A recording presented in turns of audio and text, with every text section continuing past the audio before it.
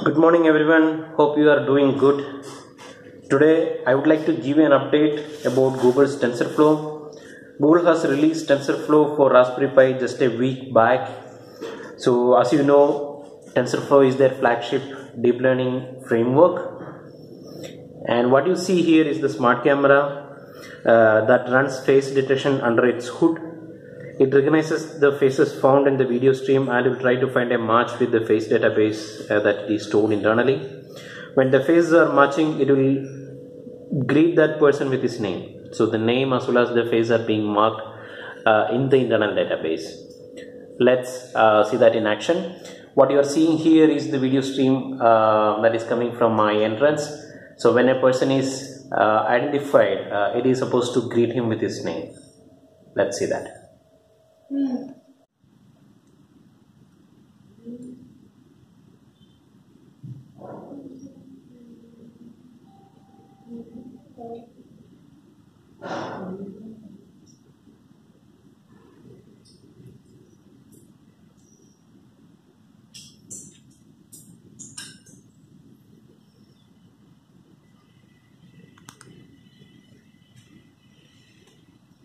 System is trying to find a match here. Welcome therapy.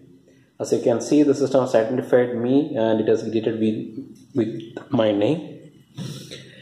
So all these things are happening within the small edge device, which is nothing but the Raspberry Pi here. So there is no connectivity with the cloud or any sort of external sources. It's absolutely running locally. You can see the Raspberry Pi temperature here. It's giving me a warning because I haven't installed the heatsinks yet. The possibilities are huge. You could see all the cameras will be running the intelligence locally, and in future you could see that in action in hotels, airports, public CCTVs, where you could detect the criminals very easily with the logics running internally. Thanks Google, thanks Tensorflow. Have a great learning.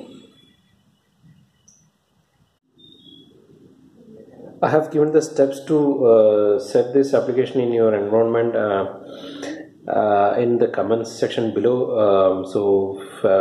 Please feel free to ask if you have any questions.